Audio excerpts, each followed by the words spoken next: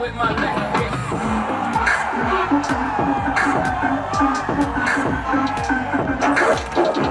This is the biggest crowd I've seen at a beatboxing event, and that's saying a lot because I've performed all around the world, and this is like the biggest one so far, so it's amazing. First battle happened, and it's already been hard. It already went to overtime, so I feel like everyone's on a very like similar level. Maybe that's why it's hard to judge, so I think it's just going to keep growing, and I think it's just going to be as great as America and the rest of the world if they keep on pushing themselves.